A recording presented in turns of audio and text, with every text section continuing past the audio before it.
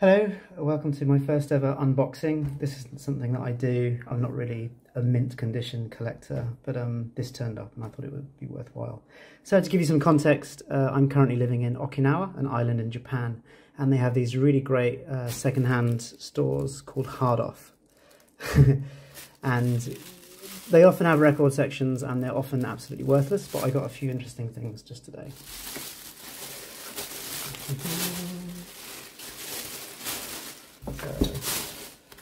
This was kind of an interesting 7-inch where a band called the Tigers imitating a Buffalo Springfield album cover. I thought that might be interesting for 110 yen. This is Lily playing dulcimer on her album Nothing by Mouth. I have no idea what that sounds like, but it was cheap and it might be interesting. But the big deal is this, an apparently sealed Beatles box set called Music is From Me to You. I actually saw this and ignored it the first time. It was 5,500 yen, which really isn't that cheap. It's about 33 quid or $40. And looking at it, I assumed it was some shoddy best of thing. And then on the back, you can see it's got Susie Quatro, Three Dog Night, Creedence Clearwater. It wasn't very clear to me precisely what this was. If I'd looked at this little hole, perhaps I could have worked it out. In any case, I did some research. And I found out what it really is. It's the red and blue albums in a special Japanese box. It looks sealed. Now, Japanese record shops are quite keen on resealing things, so I don't know if this is sealed from the factory or if this has been resealed since. That's the thing I'm curious about. Some little bit of damage there. Nothing to be too worried about. But if this is a factory sealed red and blue album, then I'm more than happy to pay 5,500 yen. Okay, let's go. I'm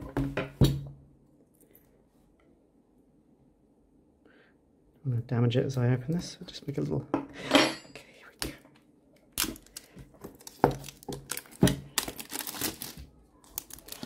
I mean, it's almost sinful to do this if that's been packed since 1973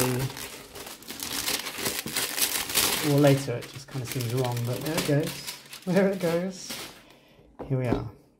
Music is from me to you. Okay. So it does look like there is some wear, and there's a little bit of damage there. It's not exactly encouraging me that this has never been opened before. Again, a little bit of wear there. Here is the red.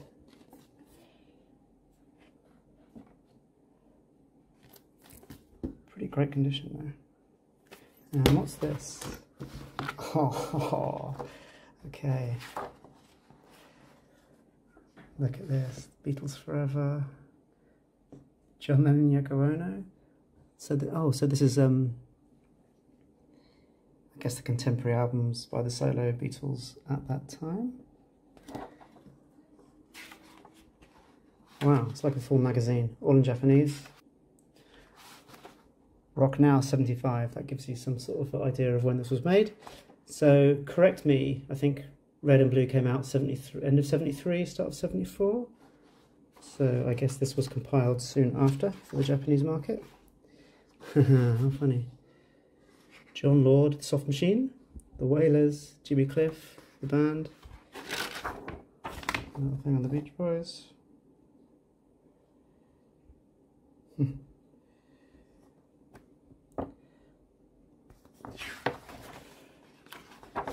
Lovely.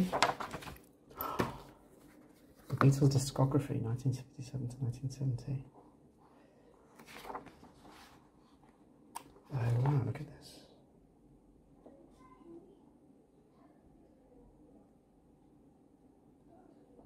That's really wonderful.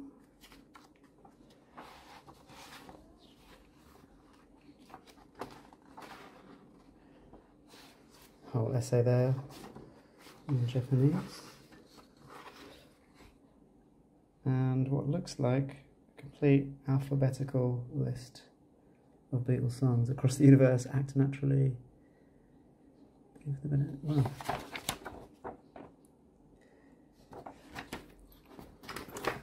And another one to go with 1962, 66.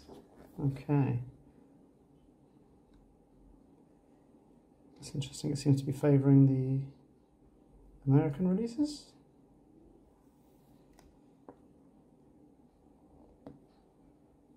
I don't know, maybe these are the Japanese releases.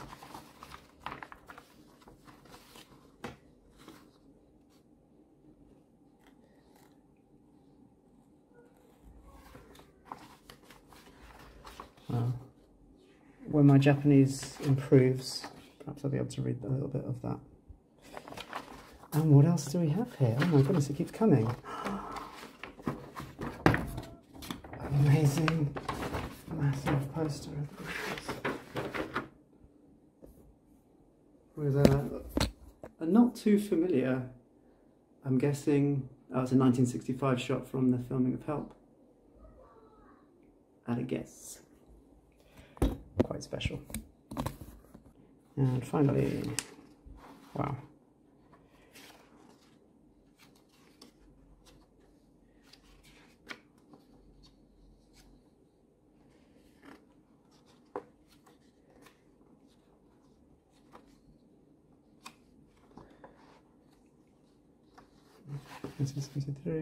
So again, it's pretty detailed. It features albums including electronic sound. So it's details about all the post-Beatles maneuvers. And here's the one for the Red Album, which is presumably a little bit briefer. So it starts with 1934. Guessing that's the Ringo's birth. No, that can't be right because 1940 and then 1942. So if that's George and that's Paul, that's John, that's not Ringo's age. Don't know.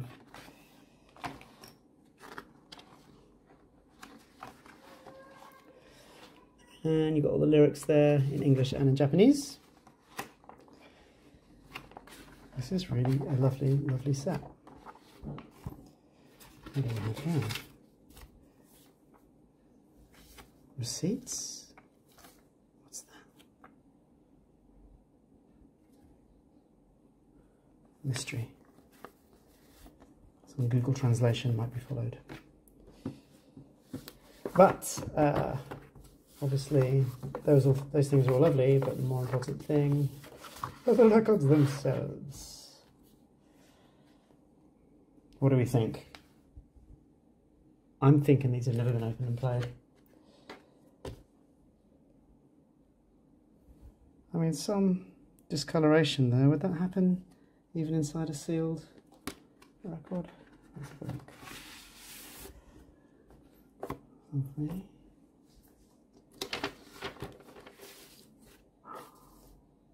Oh, that's beautiful. Absolute zero spindle wear. That is a never touched, never opened unto this day. Side one of the Red Album. That's stunning. Wow.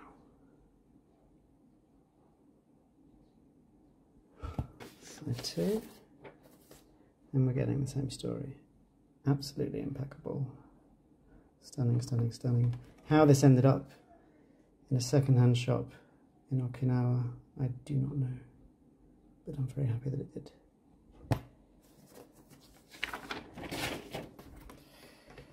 Okay, so let's look again at the Blue Album. This is curious, isn't it? I mean, if this has been sealed all of this time, how has that occurred? Don't know. Also, looking at the box, I do see some slight damage there. Yeah. Nothing to concern me too much. Okay, let's have a look.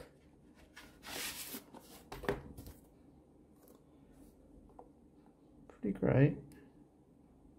It's like some very slight creasing.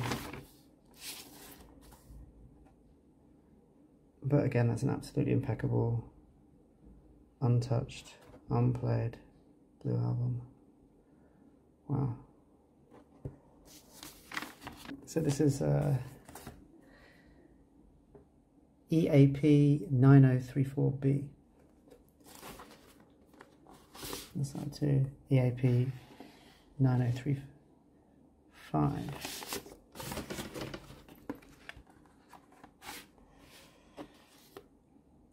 EAP 903 2B.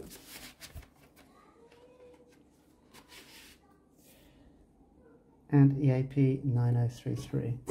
I'm not knowledgeable enough to tell you whether or not this is an especially good pressing. Perhaps I can ask Andrew at Parlogram to advise me on that. What do we see here? Okay, so Beatles Red side 1, 54-YW3W.